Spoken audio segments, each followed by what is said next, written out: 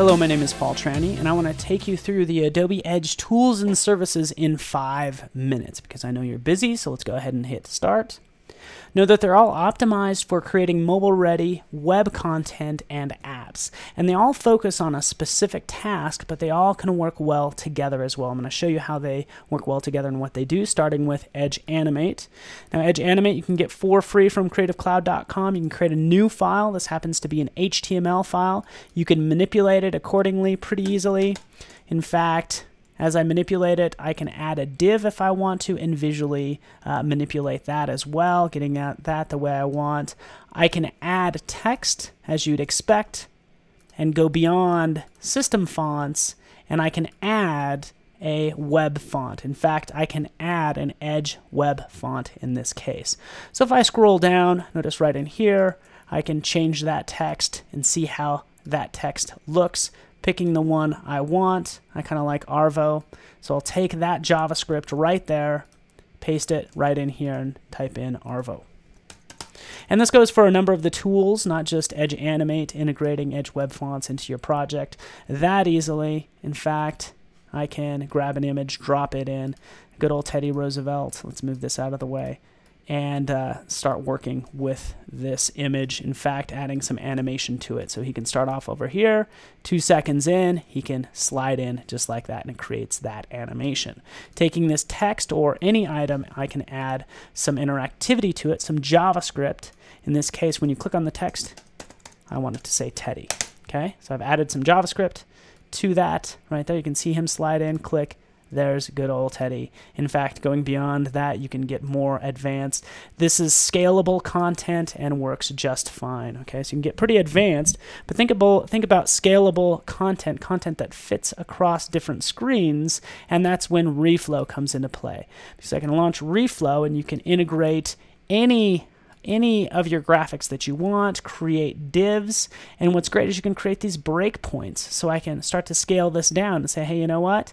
I can add a breakpoint right there, which is a media query, and I can start to change this. So I can say, okay, you know, this big animation, maybe I don't want it to show up. And what I did is I just changed the CSS property.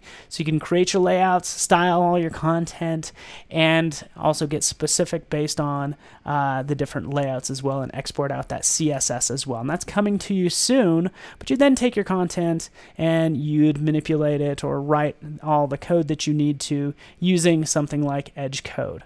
Okay, so here's Edge code. In fact, you can see this, how everything's scalable, looks great, going beyond you know, CSS and HTML and JavaScript, but it's built for that. Okay, so I can do a Command E on this function call, and it opens up that function directly. Okay, so that's a huge thing, being able to do that. In fact, I can do that for icons as well. And you start to get into some further manipulating, being able to manipulate these objects based on the CSS. And this is extensible. It's based on brackets, which is open source. So you create what you want. Going beyond that, what I want to do is once your site is finished, what if you want to create an app? Well, you can use PhoneGap Build for that. Based on, you know, your web expertise, you can create an app just like I've done here. Okay, so select New App. You can upload a zip file or go from a Git repo, but basically upload your content and make an app for these many platforms. In fact, if I take a look at my mobile device, I can come in here and I can take a picture of that right there. Let's take a look. This code right here, and take a snapshot of it to install that on my device. So I'm taking a snapshot of that QR code, and it's starting to download it. Okay, so you want to open it? Yes, and it will install that for you. Okay, let's go beyond that. It's going to install. Sure, that's great. I want to get into Edge Inspect since I only have 40 seconds left, and what Edge Inspect allows me to do is actually inspect my content so I can have my History Maker's website right here and look.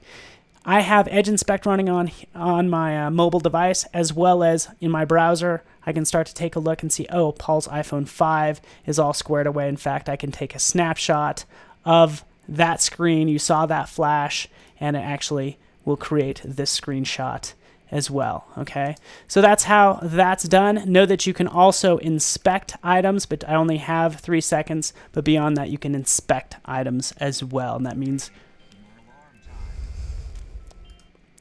remotely inspecting those items, which I can get into later. But hopefully that was a good overview of the Edge tools and services, and hopefully you got a lot out of this. Thanks so much for watching.